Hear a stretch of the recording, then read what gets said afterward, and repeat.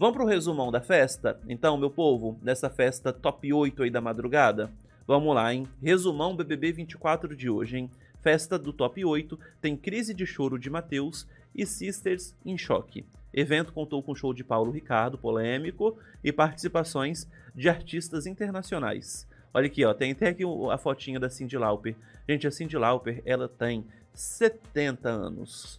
Ela, olha que pele, olha que misericórdia. E ela estará no Rock in Rio, tá? Nossa, vai ser maravilhoso. Tô muito ansioso pra isso. Pra assistir, porque eu não vou não.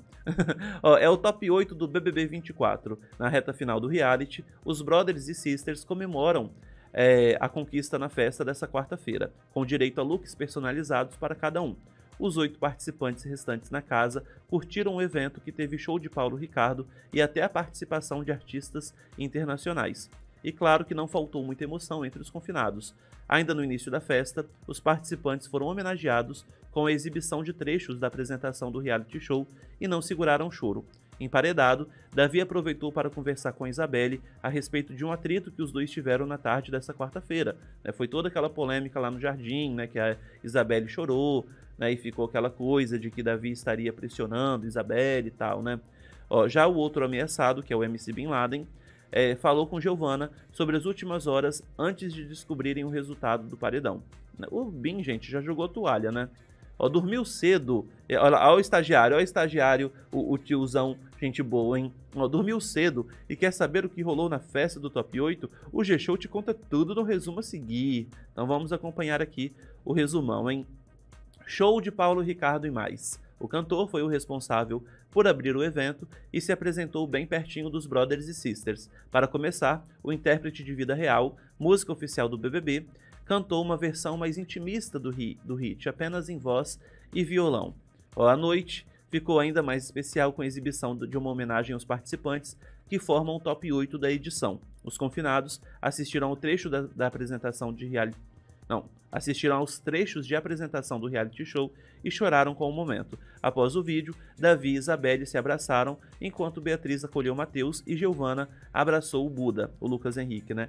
Óbvio, aqui não tá falando, gente, sobre a polêmica, do Paulo Ricardo ter abraçado todos menos o Davi, mas eu já falei sobre isso, tá? Aqui não tá falando, claro, porque essa matéria é do próprio G-Show e o G-Show, a Globo, não vão ficar levantando, obviamente, esse tipo de polêmica aqui fora, né? Então, a gente já falou, você que está chegando agora na live, volta no início da live para você ver sobre... Já falamos das enquetes, já falamos sobre a repercussão aí do Paulo Ricardo não ter cumprimentado o menino Davi. Atrações nacionais e internacionais. Isabelle e Giovanna ficaram em choque com a participação de Cyndi Lauper na festa do BBB 24.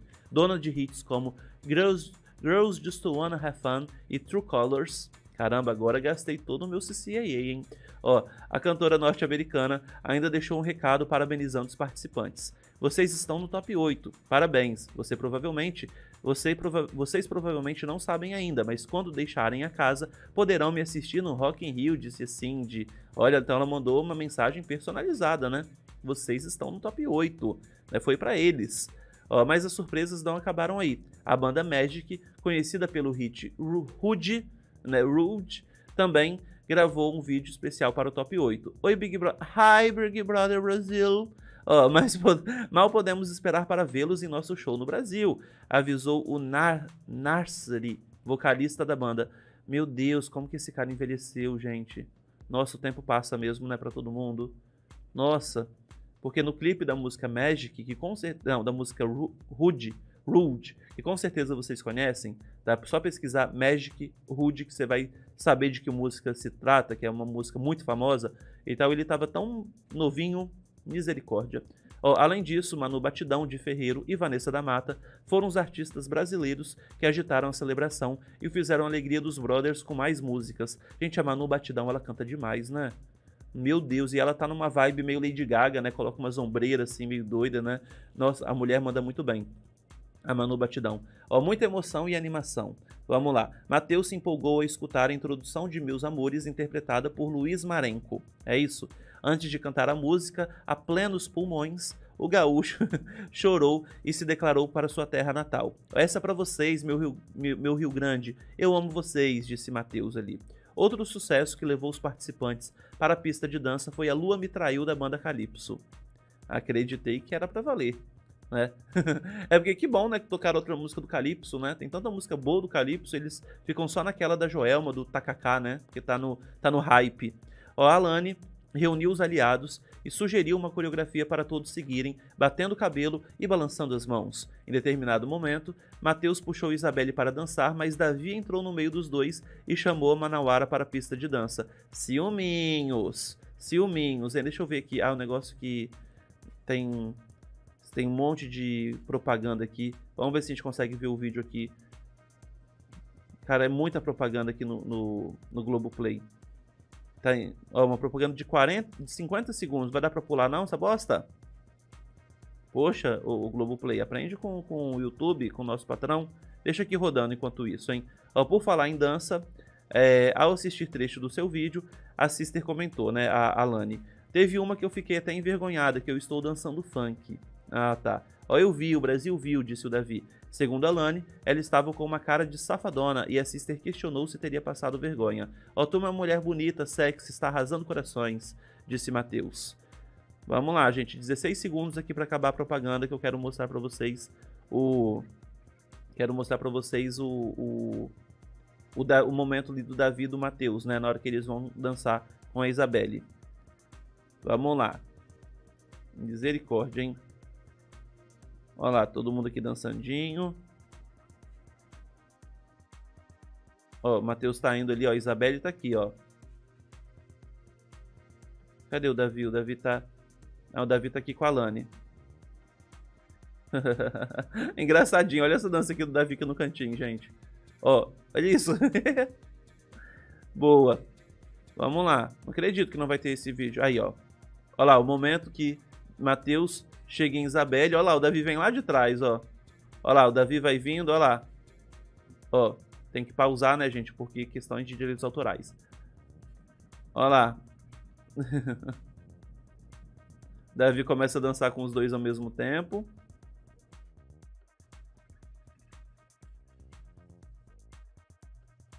Vamos lá, e a Alane roda que nem um baú da casa própria. E aí o Davi vai lá e pega a Isabelle ali pra dançar com ele, né? Ciúminho, ou não foi, gente? O que vocês acharam dessa cena? Conta aí pra nós. Agora, como que eu tiro esse player daqui? Misericórdia.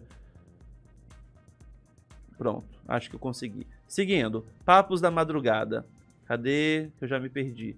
Ó, nas primeiras horas da festa, Davi procurou Isabelle e disse que a Sister não deve se sentir pressionada por ele, né? Sobre aquela treta de ontem à tarde deles lá no jardim, né? Nem treta, né? Aquele estressezinho, né? Você é livre, você faz o que quiser, a vida é sua, você já é adulta, disse Davi.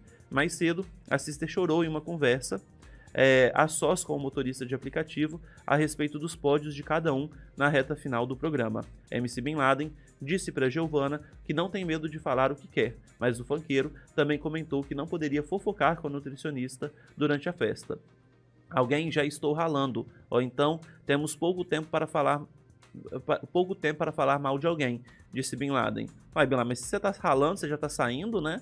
Porque eles já estão nessa, né? Eles já estão nessa ali. O Buda, a Giovanna e o Bin Laden, eles já estão nessa, de que já acabou pra gente, né? E de fato acabou, né? Tanto é que eles já estavam ali velando o Bin, a Pitel que usou esse termo, já estavam ali velando o Bin antes, né, do enterro, que seria a eliminação dele, né? Meio mórbido, né,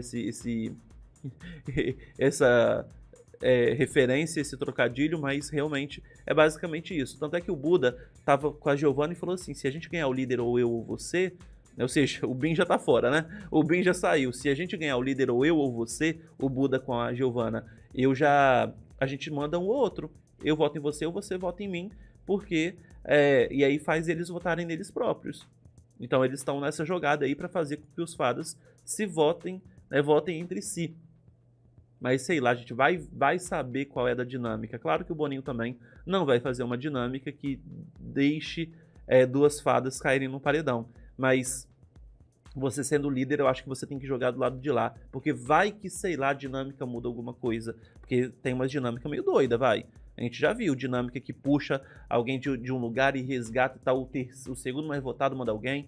sabe? Tem umas dinâmica meio louca. Então, não sei, eu acho que como líder, por mais que eles saibam que todo mundo vai em cima da Giovanna, por exemplo, como se o Buda for o líder, eu acho que o interessante é ele mandar alguém do lado de lá, que vai que alguma coisa salve a outra pessoa, né? Vai que tem os dois mais votados vai pro paredão, né, os dois mais votados, e aí tem uma prova bate-volta, entendeu? E aí uma pessoa do lado de lá que recebeu o voto, o único votinho ali da Giovanna, por exemplo, já faz a pessoa cair no paredão. Quem lembra quando a Vanessa Camargo quase caiu no paredão com um voto no confessionário do Bin Laden? Então, né, pode, dependendo da dinâmica, eu acho meio complicado fazer isso, tá?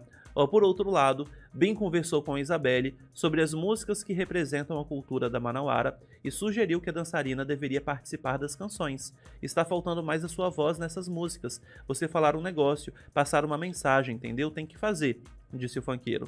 Após ouvir o conselho de Bin, Isabelle se levantou e os dois se abraçaram. Sisters, né, chegou até a falar, né, eu acho que vejo sinceridade em você. A Isabelle falou alguma coisa do tipo, né? Então, é um momento de trégua. Na verdade, eles já estão muito na trégua. Ontem a gente viu a Giovanna e a Alane dançando juntas. Isso não era muito comum de se ver, né? A Giovanna e a Alane dançando juntas na festa. Então já tá um momento de trégua e eles não sabem quem. A gente sabe que é o Davi. Mas o vencedor já tá definido. A gente sabe que fora quem é. Eles lá dentro não sabem. Mas mesmo, independente de quem seja, agora nesse momento não vai...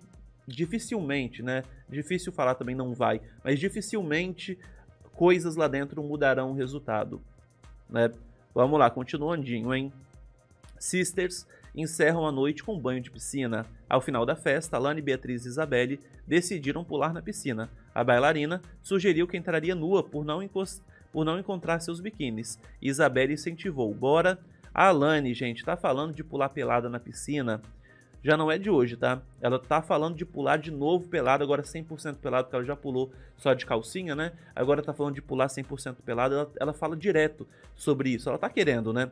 Na última quarta, dia 3, a Manauara, que é a Isabelle, havia demonstrado certo arrependimento de ter pulado na piscina sem a parte de cima do biquíni, cumprindo uma promessa junto com os aliados do quarto fada. Depois da conversa, as sisters seguiram para a área externa e pularam na piscina, mas vestindo os biquínis completos, né? Aí, essa é a cena aí delas pulando na piscina. Ô, Brasil do Brasil! A Beatriz.